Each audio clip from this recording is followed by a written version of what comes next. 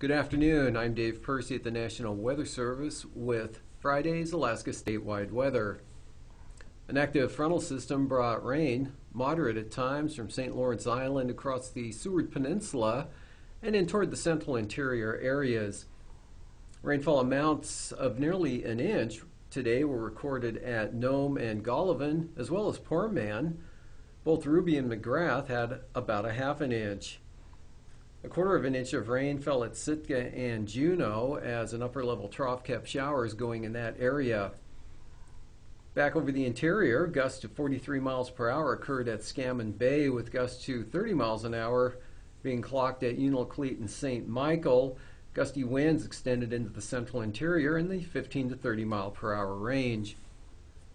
And for tonight, look for rain to spread southward into Kuskokwim Bay and extend northward across Norton Sound to the eastern Seward Peninsula.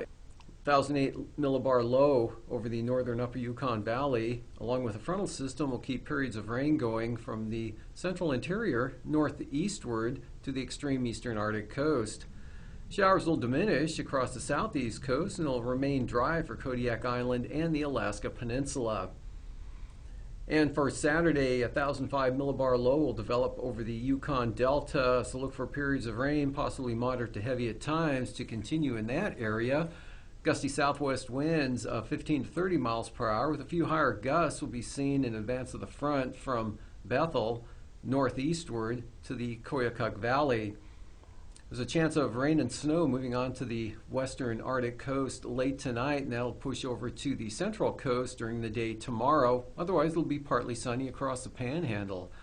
For Sunday, that low moves in across the Kuskokwim Delta area at about 1,008 millibars. That'll spread rain into Cook Inlet. Rain is likely the entire day across the Kuskokwim Valley and possibly the western Susitna Valley back to the northwest along the frontal boundary through the central interior. Look for scattered thunderstorms to develop in advance of the front.